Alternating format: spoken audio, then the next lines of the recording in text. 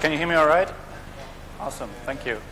Yes, so I'm Florian Scholz. I'm from Bremen, Germany, and today I would like to talk a bit about MDN browser compatibility data. For the last 8 years or so, I'm working on MDN. MDN is Mozilla developer.mozilla.org. It's probably, what's that? Closer to the mic? All right. Let's see.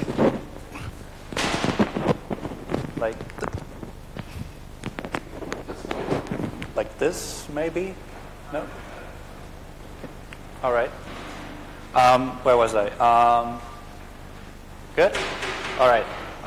So MDN is a documentation site where a few tech writers and a large community tries to document the web.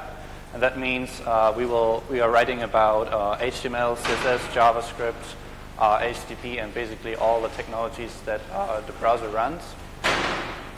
And we do this in a wiki form on developer.mozilla.org. And last year we were, after a long time, also awarded with a prize by /data, where they said, okay, MDN is a really great site in terms of developer satisfaction. So it means that you guys probably like the stuff that we are writing about. And we've actually did a lot of work over the last 13 years when this content was first open sourced. So this is how it actually started, like a classic wiki in 2005. It was based on MediaWiki. Mitchell Baker was able in 2005 to take a few of the Netscape contents where technical writers from Netscape wrote about JavaScript and open source that into a wiki. And this was the layout in 2005, where basically all the Mozilla developers put on all the stuff that they developed about all the technologies they have invented, like JavaScript and so forth. When I joined the team in 2010, more or less, to write about web technology, MDN was actually drastically changing from being like a wiki where everyone was dumping content into something where a small team of passionate web developers that were really also hyped by all the HTML5 and CSS3 technologies that came up to create a documentation hub for open web technologies. So the scope was kind of narrowed down from everyone dumps all the contents on MDN, on the developer center, to let's make a coherent website where we document web technologies. And during the last year, we have even changed a bit more the layout of the site.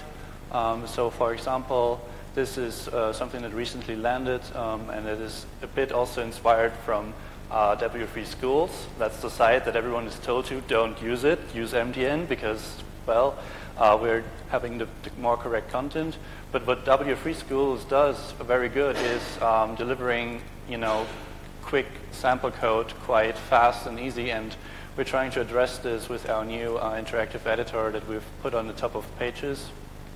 And generally, there's two types of developers. There's the concept-driven ones that really like to read a lot of content and understand the concepts behind a CSS property or a method. But then there's also the ones that just want to perform an action, the action-driven developers, and they basically want to do one thing, and that is copy-paste code. And this is helping with that. But today I want to focus on one particular project of the MDN team, which is about compatibility. And compatibility is not only important for MDN, but also for Mozilla. We want to encourage everyone to use a variety of browsers and not only write website for one browser, which used to be the IE problem, which now probably turns into the Chrome problem. And on MDN, what we've done so far is we've provided these kind of tables. I guess a lot of you have seen those. This is a table that displays compatibility information about the CSS background property. You can also see a few sub-features of that same property, like multiple backgrounds and SVG images as a background. And we used to have this table in the wiki for, like, I don't know, 5, 6, 7 years now. And if you've ever edited MDN, which is, by the way, easy as just signing up an account and you can edit, it's a wiki, so everyone is able to edit and change things on MDN. And this is how it looks like, or looked like, when editing these Compat tables. This is a static HTML table where, the versions and, little helpers that we wrote around those versions. This is how it was stored.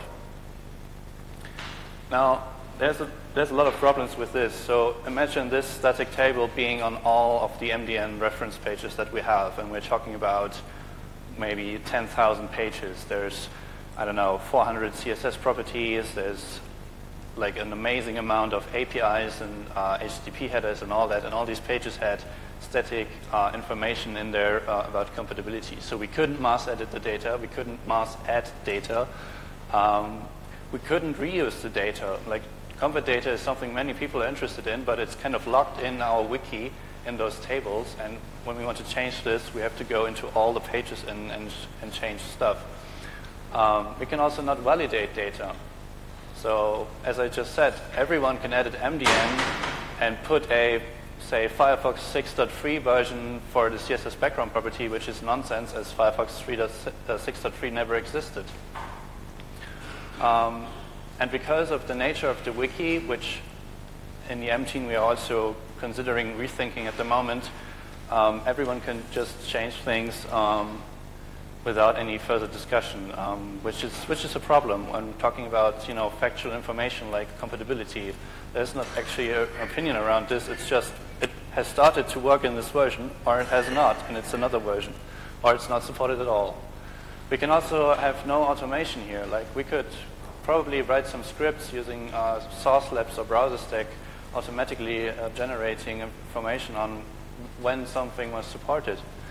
And finally, the MDN team is largely, or the MDN website is largely sponsored by Mozilla. And we have a few employees, including me, working on the site. But we want to encourage and invite the other browser vendors as well to document with us together the open web. And we've addressed a few of these points. The last one, for example, in October last year, in October 2017, Mozilla, we reached out over the last year to a few other industry leaders, namely Microsoft, Google, the W3C, and Samsung. And they now form with us together the product advisory board for MDN. What this means is that all these companies are now helping us to document the web, because we're all doing things on the web. We all, like the Microsoft and Google, they are building browsers. The W3C creates the standards that we are also documenting on MDN. So finally, after a few years, we came together and formed this board. And this will help us with the whole documentation and also with the Compat data. And then what we finally also came up with is we want to get out the Compat data out of the wiki. We want to kind of liberate it, break it free from the static tables into a repository. So what we came up with is a repository that you can find on GitHub. It's github.com/mdn/browser-compat-data. And what we did there is we stored all this data that we have in our reference pages in a structure that looks very much like this. So on the left-hand side, you can see like the folder for CSS properties, so stuff like align self or animation or backdrop filter. And in each of those files, you have a JSON structure where you have some identifiers saying that, hey, this is a CSS property, it's the background property. You have a back reference to the MDN URL, and then there's a support object for the various browsers and their versions. And we also provide this as an NPM package, as it is just JavaScript or JSON data, so you can reuse this in Node.js as well. And then access it like it is shown here, and you will get back the JSON that is stored in our Compat store. And now, when editing MDN, it's a lot simpler, because we don't have to edit every page anymore. We can just mass edit in our GitHub repository, and on our pages can call a query like this and get the data from the data store. And thanks to this, we were able to recently redesign those tables also. So we got rid of the tab switching from mobile to and desktop to show all mobile and desktop browsers at the same time, because many of the web developers are having mobile-first approaches, and the mobile data is as important as well. We've added Node.js to the tables too, because well, it's not JavaScript is not only in the browser anymore, but there's Node.js. And so we kind of did this redesign, like I think it was last week only, and a lot of the pages are now showing up with these redesigned tables. And the good thing is, the French pages used to have the static tables as well. So in our old world, it could have been that the French version had some Compat information, the English page had some Compat information, and it all was like different information and all across the wiki, which was terrible. And now the French version can also just call into the data store and display a localized Compat table. So this is what MDN has done to kind of set free this data. So yes, we are open source already, our content is open source, but the Compat information was still kind of locked in the static tables. Now that is set free, it's open data, and you can reuse it. So if any of you has a project or is interested in writing plugins for Atom, Sublime, VS Code, or if anyone is familiar with writing bots on GitHub, you could imagine using this data to write helpers for your project to check against compatibility, because the data has a lot of information on what is supported in which version of the browsers.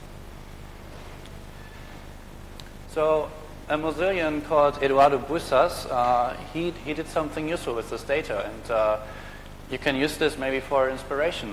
This is DevTools, Firefox DevTools, and he has written an extension adding a new tab called Compatibility.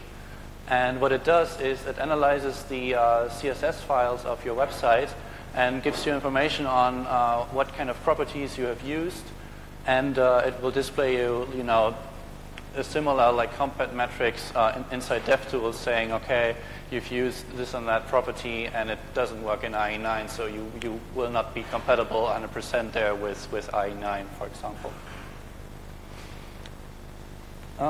So let's have a little bit of a look now that you hopefully feel a bit inspired of what you could do with this data set, what's in the data, right? So for now, we're still not completely finished the migration from this static table thing into the data store. We're about like 45% done. But right now, what we have is a mixture of this. So there's CSS, HTML, HTTP, JavaScript, and web extensions, Compat data in there. And this already gives you a bit of a sense of how large these technologies are. So web extensions has a lot of APIs, so there are a lot of data points here. Same for CSS, all the properties, the selectors, add rules, and so forth. HTTP is a bit smaller because we mostly have Compat data for HTTP headers in here. Now, I've looked a little bit deeper into the data for CSS, and if you're into, I don't know, data science-y things, you could also, analyze this data set and look at how CSS developed over time.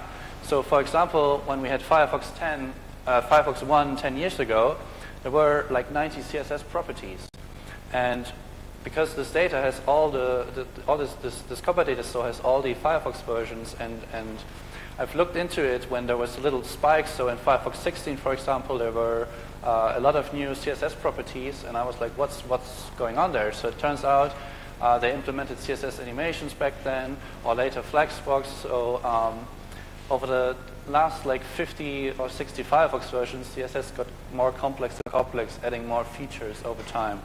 So and this was I could make this chart only out of our data, which was kind of interesting, I thought at least. One thing I need to mention, though, is that the data is, as we've just started to migrate them, we have not yet polished them or validated a lot what's in there.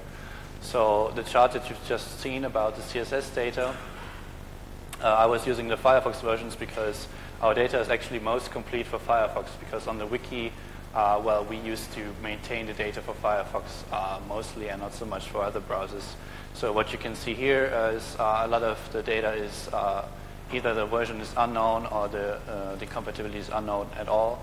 So, but as it is open data, I can only, have a call to action here. You can help us making this data more awesome, which will make the tables displayed on MDN more awesome, which will make the tool that Eduardo wrote in DevTools more awesome, which will make the tool that some of you may come up with more awesome. So, yeah, that is that.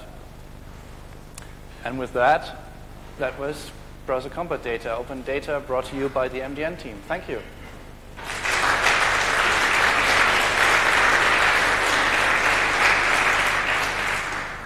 Any questions? Yes? Yes, I know that.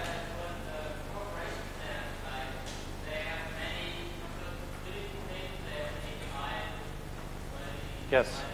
So we looked into Can I Use. Can I Use has about 300 features listed on the page, and that's awesome. It's a wonderful site. Our data set is a lot bigger, and we're not even done yet. So yes, we're working together with Can I Use, and there might be some collaboration in the future. But right now, the data that we want to set free from the wiki is just a lot more richer, about 10 to 20 times more richer, and we want to preserve that information. And so as a first step, we're putting that into a repository. But yeah, future collaboration. Awesome, let's do it.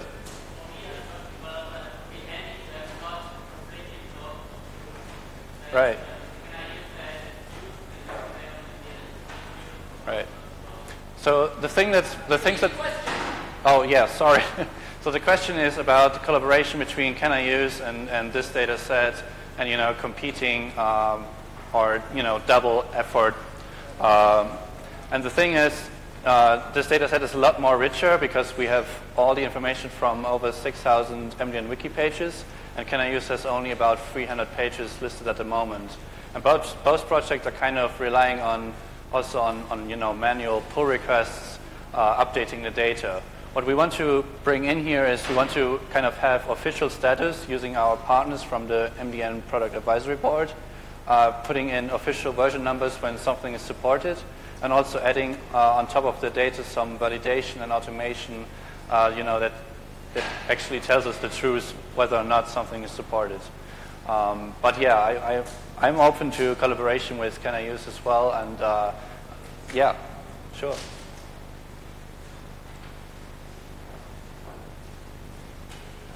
More questions? No? All right, then thank you.